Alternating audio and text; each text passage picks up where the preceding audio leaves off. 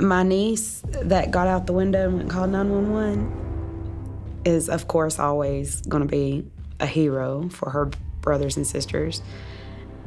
She had the guts to do that, and I can't wait till I can hug her and tell her how proud I am of her for doing that. Have you been able to talk to any of them since the arrest? Yeah, I talked to the 6 youngest.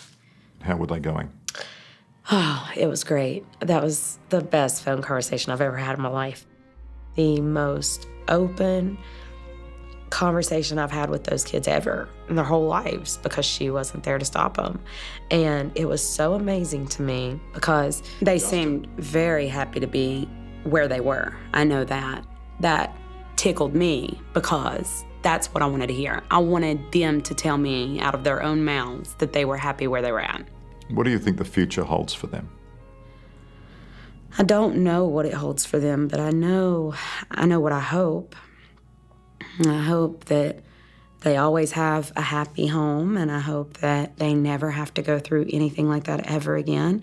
And I pray and hope and pray that they can go on to have their own families and not treat them like that and be normal citizens, because I worry about the older ones because she took so much of that time from them that they don't even now know where to go, what to do. It'd be nice for the abuse to stop there with your sister, wouldn't it? Right. That's a scary thing. You've got 13 kids. You wonder, is one of them going to carry that on too? You know, it's scary. I hope not.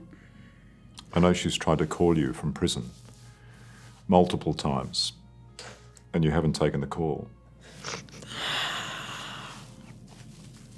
I took one because I just wanted to say some things and get it off my chest to her. What did you say to her? I just told her that there was not an excuse in the world. There was nothing she could tell me. She was begging me to come see her and David. She wanted me to... She said she had nobody. She said she wanted to sit face to face with me so she could explain everything. And I just told her to be quiet and listen to me for a minute, that I just had to say something, get it off my chest. I just let her know that no matter what she said, it didn't matter what she said, it didn't matter what reason, excuse, nothing in the world she could give me to make that okay. That I just wanted her to know that any explanation in the world's not gonna do for me. Like, there's nothing you can tell me to make this okay. It's not okay, no matter what. I don't care, nothing's okay about it. How did she take that?